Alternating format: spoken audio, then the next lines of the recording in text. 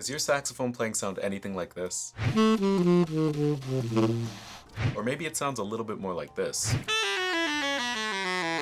Either way, these are both problems with the way you're putting air through the saxophone, so by the end of this video, you'll have a better idea of how to sound a little bit more like this.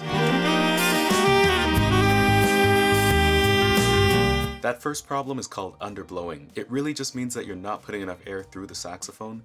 It's really common for beginners and self-taught people to have this issue. The easiest way to solve this is to practice playing long sustained notes at the beginning of every practice session. Another way you can fix this is to change the combination of your mouthpiece and your reed.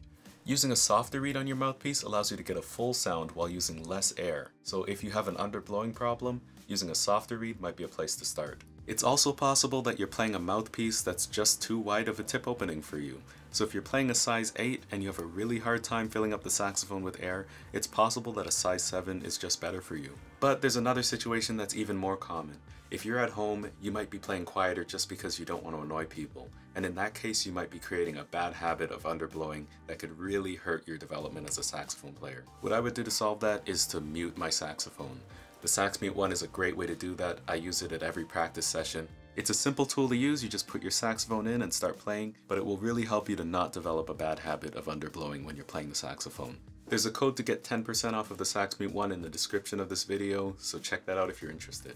Now the opposite is what you really want to be doing if you have a problem with overblowing on the saxophone.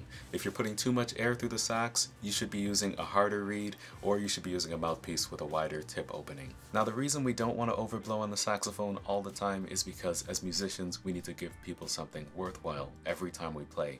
If we're hurting their ears, we're really doing the opposite of that, so we need to be really careful. A great way to tell if you're overblowing on the saxophone is to check with yourself.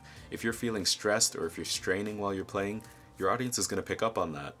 There really is a sweet spot when it comes to sounding good on the saxophone, and your saxophone mouthpiece helps you get there. So I made a video all about saxophone mouthpieces to help you understand a little bit more about how they make a difference. You can click on it right over there. Thanks, see you next time.